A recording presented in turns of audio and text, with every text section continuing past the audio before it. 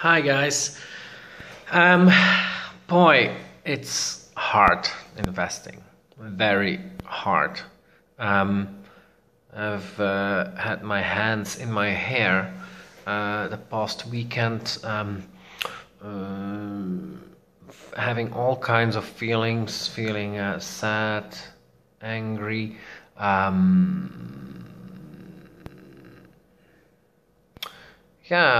Thinking that my investment in NXT was a disaster and I really fucked it up. And I lost so much money.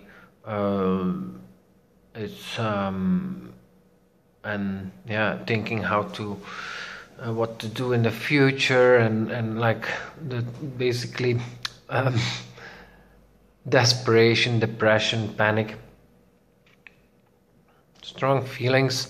NXT has dropped through the floor.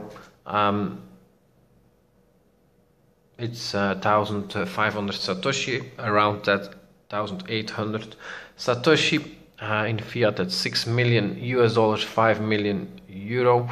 So I thought we saw a bottom around 10, but no, it halved again in fiat, and in Bitcoin it more than halved. It was around 3,000, and now it's half of that again in Bitcoin also.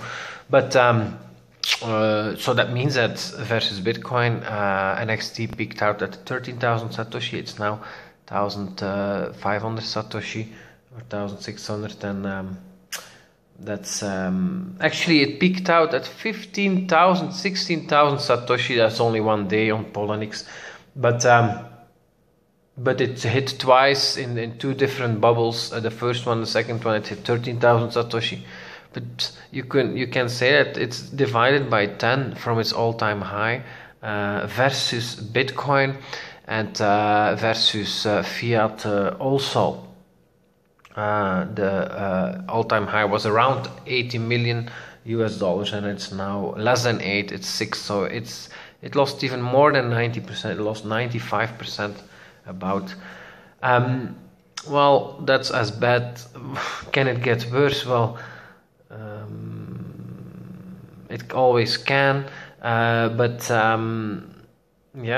I see. I think we are at a point where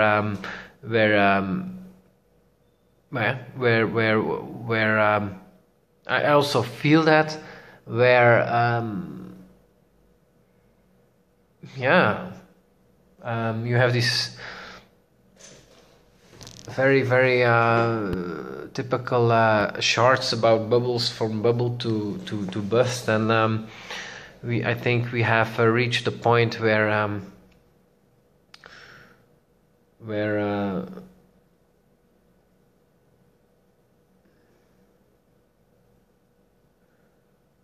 it can get worse, but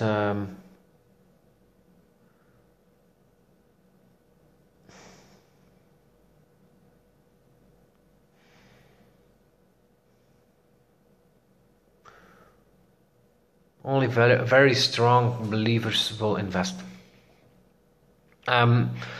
So for me, I've looked at the fundamentals a lot, and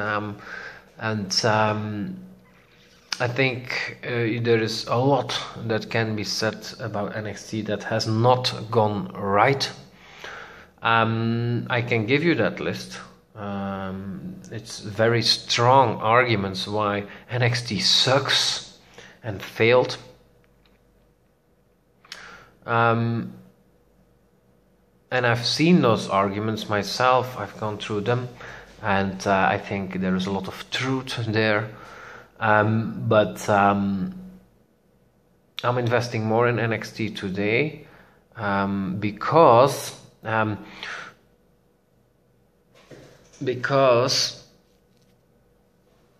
it does have something of value, and that is the asset exchange. Today they are still leader in small caps. If you look at the coin market cap of assets, you see that the top assets are actually quoted at Counterparty. So that's bad for NXT. NXT started the decentralized asset exchange, the first operational one. Yet it was leader, but in the large caps, Counterparty took that pie, and most new assets that are large cap are launched on Counterparty. But that also makes sense because they want bitcoins, a lot of bitcoins, and if they would get a lot of NXT, they couldn't cash it out without taking a huge loss in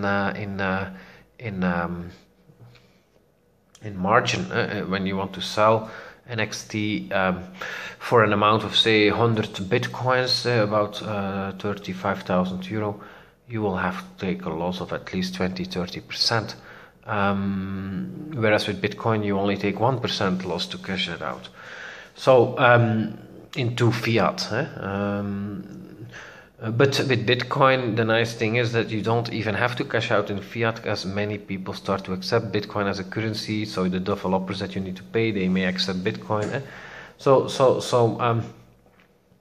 you see that even people that the people that started NXT come from beyond, and Triangle, they have a new project, IOTA, but the currency, that new cryptocurrency is launched not on the NXT platform, but on just for bitcoins. They do the crowdfunding. They don't use Counterparty as a platform. They just keep it simple, and you can send bitcoins to a certain address. But they do that because they need bitcoin. They say because NXT is not liquid enough. They launched their yin asset, their hardware part of that venture, on NXT, and they had a hard time liquidating the NXT without dumping the price. So I understand these decisions, and I think that's the biggest problem of NXT today. Indeed, is that the market is too small for large caps to launch their assets on it.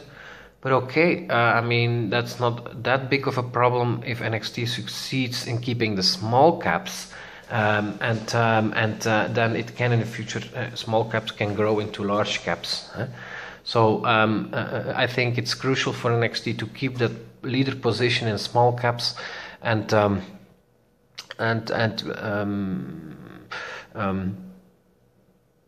but it has that leader position today, and so that's very good. I think currently, as an investor, altcoins are the place to be, the place to invest.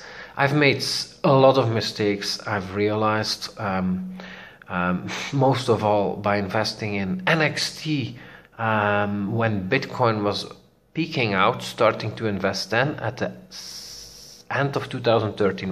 Bitcoin had just peaked at 1,200 and was around $800,000. After the peak, I discovered NXT and I started investing.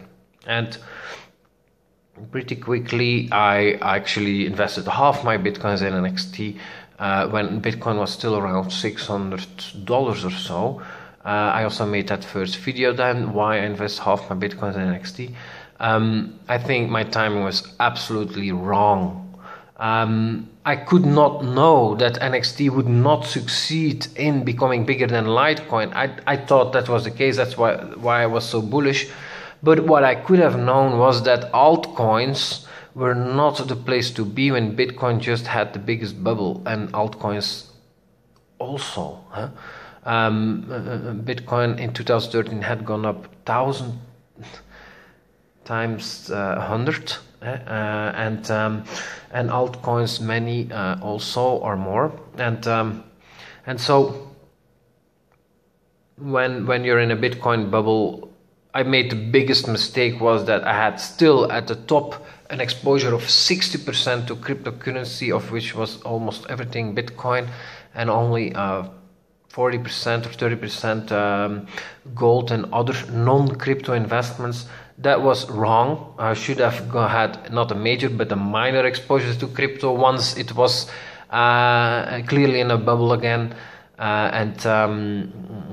so I made that mistake. But then within my crypto portfolio, I made the big mistake to have a large exposure to altcoins. That was NXT for me. Also at that same moment. So you should really do the inverse. When Bitcoin is clearly in a bubble again, reaching new all-time highs, and from there tripling or quadrupling.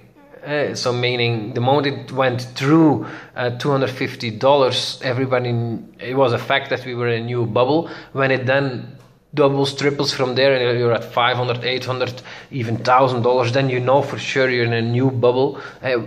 Especially when this happens, it's only a matter of a month or so. And then you have very, very, very high risk short term for a bubble collapse and making a lot of losses. So you should have a minor exposure to crypto, to Bitcoin, to NXT, to everything. But inversely, as today, if you have had 2 years of bear market, prices collapsing by 90%, then you're clearly in a bear market, and then you should have a major exposure to crypto. And within that crypto portfolio, you should have an even bigger exposure to altcoins if they have also collapsed even more versus Bitcoin. Today, most altcoins have collapsed, divided by 5 to 10 from their peak. So not in fiat. In fiat, Bitcoin went down. We're at 300. So divided by, I lost today 70% or so, because it's now $350.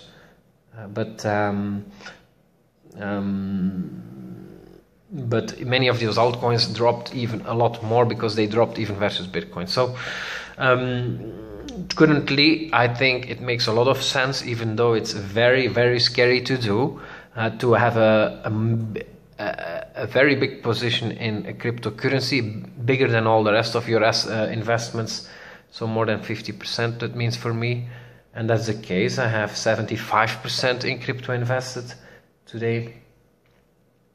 But within that portfolio, to have more invested in altcoins than in Bitcoin. And you can even take crap coins, because in the past, even crap coins have gone up more than Bitcoin in every bubble that I've studied.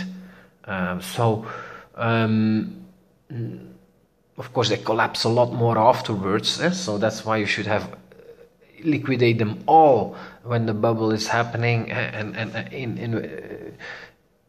you should really liquidate strongly. I did do that wrong, but today I think it's crucial that you do the inverse, that you should buy strongly, so that you have, even at these very low prices, still a major exposure to crypto, and within that crypto portfolio, a major exposure to altcoins.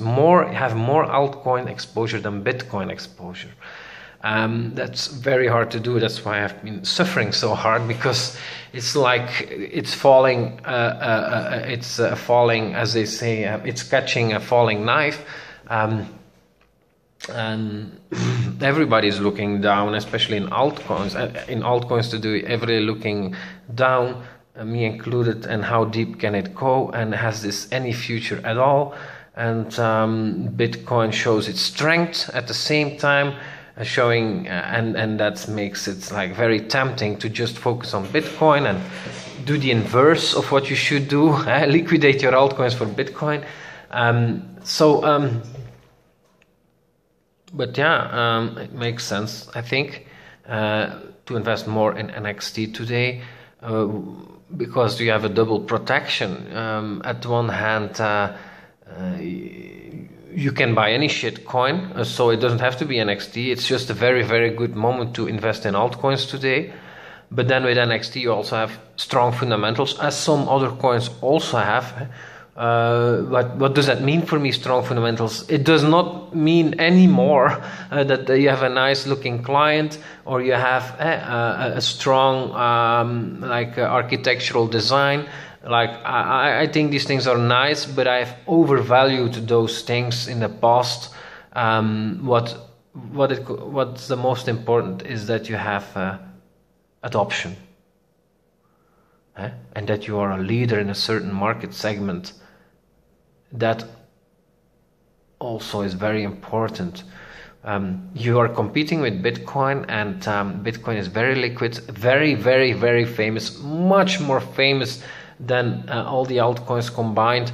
Everybody knows Bitcoin, or many people know Bitcoin when you talk about it, but not a single person will know NXT, or like it's extremely rare. So Bitcoin is not like, now NXT is almost valued 1,000 times less than Bitcoin, or you could say Bitcoin is 1,000 times more valued than NXT, but it's not just 1,000 times more famous, it's like 1,000,000 times more famous. So you could say that NXT is still greatly overvalued from that perspective. And I think that it's very, very hard to compete with Bitcoin, and so the only way you can compete is either being the alternative to Bitcoin, but NXT didn't succeed in putting itself in the market there. In the minds of the people, when they talk about an alternative to Bitcoin, they start talking about Litecoin or Dogecoin, but not about NXT. NXT is did not succeed in that. So I read a good book about marketing, 22 Immutable Laws of Marketing. He says there are not many positions in the market because people don't have much space in their mind to remember all these companies. So when you think about Coca-Cola, you only know 3-4, even though that's a major market. And it's the same with car manufacturers, or with printers, or with operating systems. You only have a few players, really. And so with cryptocurrency, that may become the truth too. Even though I thought in the past that you would have a lot of cryptocurrencies, just like you would have a lot of companies, I think I might be wrong there. And you will only have a few really worth mentioning. If you look at all the Coca-Colas, you probably have 50 to 100 brands, but they are like not worth mentioning. They maybe have like less than 1% of the market cap, all of these. Like only a few have more than 1% of the market cap. And so that may be the future in crypto also. And so then there are not many spots available. There is the leader, then there is the challenger to the leader, and then there are a few that are focusing on a niche. But when I look at the altcoins, who has succeeded in getting a niche? And then I don't mean in technology, I mean in utility. What other crypto coins do you need other than Bitcoin to do something? You can do everything with Bitcoin, except that I know of. If you want to gamble on Just Dice, you can't do it with Bitcoin, you need clumps. And if you want to... But if you want to gamble in general, you have a lot of options also in the dice side segment. Okay, Just Dice is the leader, so that's why. But you have alternatives to dice sites. You can gamble on other Bitcoin dice sites, but they are not as good as Just Dice. So that's why I think Clumps has a utility, a unique utility that is valuable. But that can all change very quickly. The moment the operator of Just Dice something happens to him, then that's gone, and the utility is gone of that coin. So that's very, very risky. But yeah, you do need like you have a lot of technology coins coming with innovations. But that's not enough for me. Monero, Dash, okay, they claim to have much better technology for anonymous transactions. That's great, but you don't need it for anything right now. It's not like I need that coin to buy something on the Silk Road of today, because that still runs on Bitcoin. So But yeah, if you want to launch an asset on the NXT Asset Exchange, you do need, or you want to buy there an asset, you do need NXT. But do you really need that exchange is the question. Why not just use Counterparty? And some have chosen for that, and there are already other platforms too. That's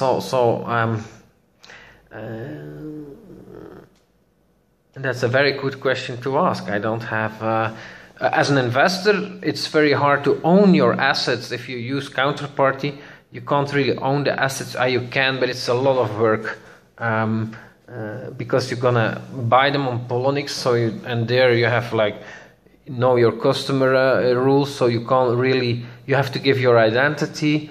So you can't buy anonymously these assets, or it's gonna be much harder. And then you can't own them because you transfer the asset from Poloniex to Counterparty's platform. You can do that too. It's all much more difficult than just with NXT installing the client and buying NXT and buying the asset. You can do that anonymously, and you can own the asset quite easily, and you can own the asset yourself. That's automatic in the system because you trade it also. It's also bought via the NXT client. So as an investor, I see many advantages to use the platform instead of Counterparty. But as an asset launcher, you don't really care about the counterparty risk that your investors have. You care about the amount of money that you're gonna get.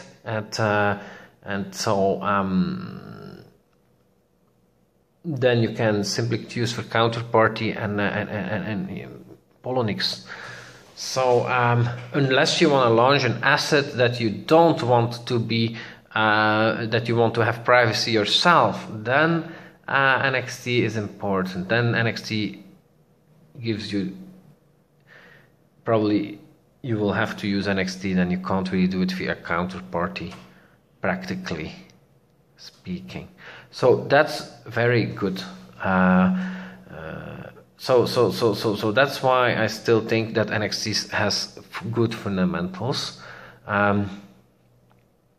But so I think you have a double protection here. You can invest in shit coins, but with NXT you also have something that has good fundamentals. So that's why I think you can take the risk to have a major exposure to this.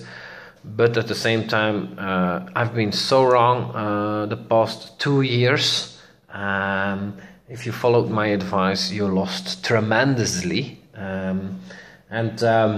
So don't take my word for it, because that could cost you a lot of money.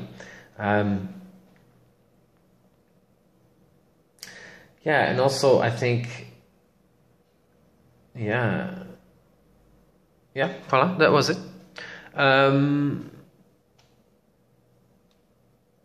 I wish you all a lot of luck, a lot of courage, a lot of wisdom, and goodbye.